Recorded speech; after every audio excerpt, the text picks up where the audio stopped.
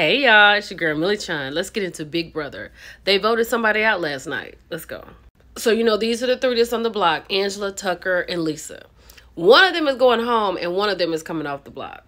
Tucker wasn't tripping when he was talking to Chelsea. He was like, because he told her that he would put himself on the block. So he made himself a pawn. He was not worried about being on the block.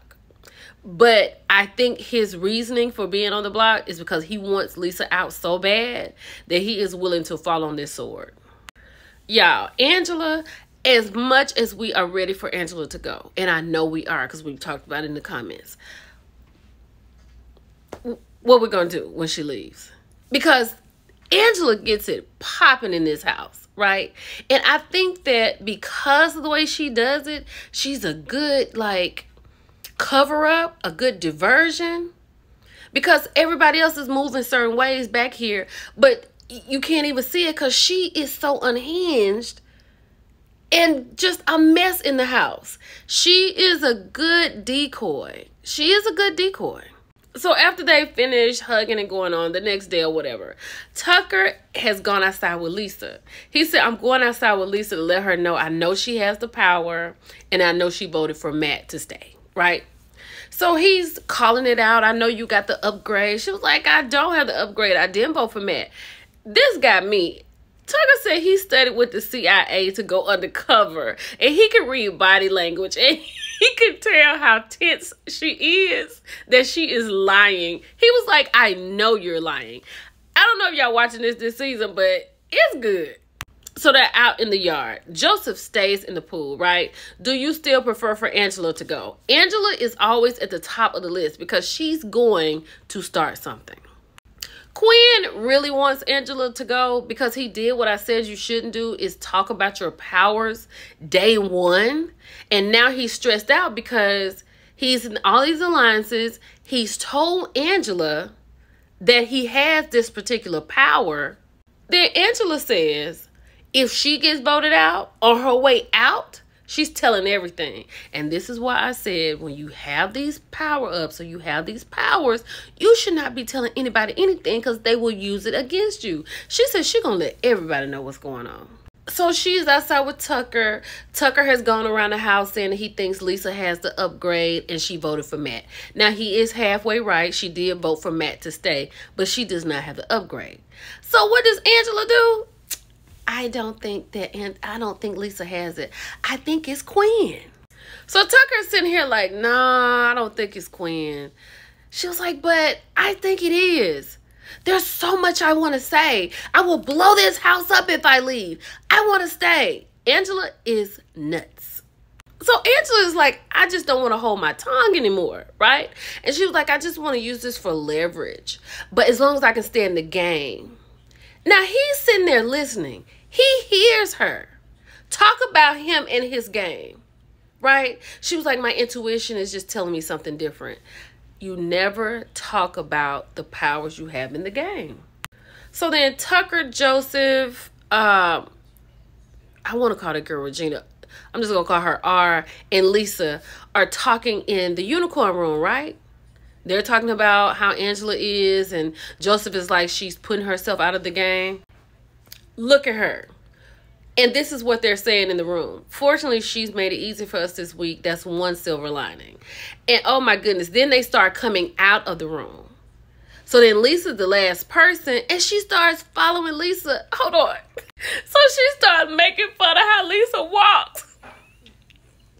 So Lisa did a double back. She was like, I guess imitation is the best form of flattery.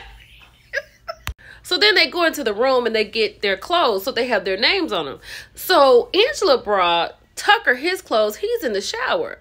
So then Lisa bounces her little self in there. And Angela's like, I already got it. So she was like, oh, whatever. And as Lisa's walking out, Angela said, I'm sure you do, you little twit. Oh my God. What does that even mean? So Lisa is highly disrespected. Like, she's like, don't say that to me. Don't call me that, right? And then she does this. Yo, this is Lisa over in the corner. Child, she is devastated. So everybody comes to check on her. Here is Mackenzie. She's like, oh my goodness, what's wrong? And by that time, everybody's in the storage room. And she's just so devastated. Like, she is torn to pieces. At this point, Lisa feels harassed. And she should. Because I don't know what it is about Lisa, but Angela has it out for her. Then Chelsea said at this point, can we send both Angela and Lisa home? Because they are unhinged. Like, Lisa's over here crying. Angela's over here bothering Lisa, making her cry. And I literally did not think Angela's game would be like this. I had no idea. So now they're in the AI arena, right? And the first person who completes this puzzle is going to be able to take themselves off the block. And this is what the puzzle should look like at the end. Tucker wins, takes himself off of the block. So now we got Angela and Lisa on the block. I don't think Angela had even made the turn where you have to sync some of them in together. I don't even think she had done that. And she's like, unbelievable. It is unbelievable how you never complete a competition. So now the house guests are waiting to see who has taken themselves off the block and who is going to be on the block. Child, when they see that it's Tucker, they are screaming hallelujah. Like, they are so happy that Tucker is off the block. Like, everybody in the house. And although everybody is very happy in the house that Tucker is off the block, Lisa is very confident and Angela is very worried. Let's see how this goes. Before we see how it goes, poor Cedric. Like, Angela has worried this baby so tough. I can't even, you gotta watch it. In Angela's speech, I would have voted for her because she had got on my nerves so bad with this speech. She was so extra, so loud, right? But she thanked the house guest, she thanked CBS, and she thanked her family. Now, Lisa got up here, and although she wasn't extra, her speech was extra. Lisa tends, I understand why Tucker doesn't like her. She tends to say things that get under your skin, right? Like, the reason Tucker thought she had the upgrade power is because she just wants to remind everybody there's a power in play. Be quiet. You know, and she was like, I want everybody to honor what they said that they would do and blah, blah, blah. And everybody's looking at her like, okay. But I understand why he is tired of her. Child, Lisa went home on a vote of 11-1. The entire house voted for her except Kenny. Two things. Either Kenny wasn't in the conversation about voting for Lisa, or Kenny just didn't care and he was going to vote for Angela. Either way, if it was the fact that he's not in the conversation with everybody, Kenny needs to start communicating. He needs to start talking game because he's left a vote of 11-1 and he's been left out. Like I said, I don't know. I didn't see it. So I don't know if he said, nah, I don't care what y'all do. I'm voting for Angela.